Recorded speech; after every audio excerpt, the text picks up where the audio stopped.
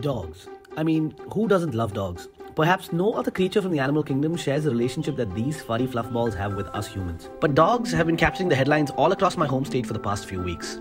In Kerala, as many as 21 people were reported to have died due to rabies resulting from street dog bites. The actions of dogs have resulted in public outcry asking for the culling of street dogs and better measures to safeguard public interest.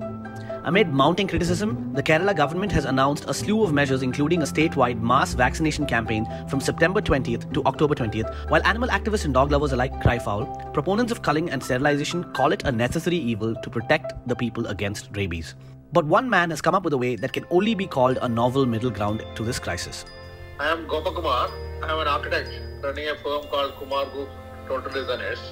But more than that, I am also the president of Better Kochi Response Group. The Better Kochi Response Group aims to act as a catalyst for preparing positive solutions and suggestions for developing ideas to help make Kochi a city of international standards. Now, they have put forward a novel idea to help solve this crisis at hand. A sort of middle ground. The suggestion is that rather than culling these dogs and killing them, these dogs can be given a safe haven. In and around the city of Kochi, there are many small uninhabited and unused islands owned by the Port Trust.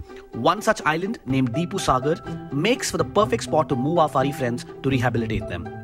Basic infrastructure such as shelters, fences, and even water facilities could be readied on the island at a nominal cost, while food that goes unused in 5-star hotels near the area could be ferried in from the mainland. Of course, there would also be the need for volunteers to help keep these dogs company while also performing maintenance functions.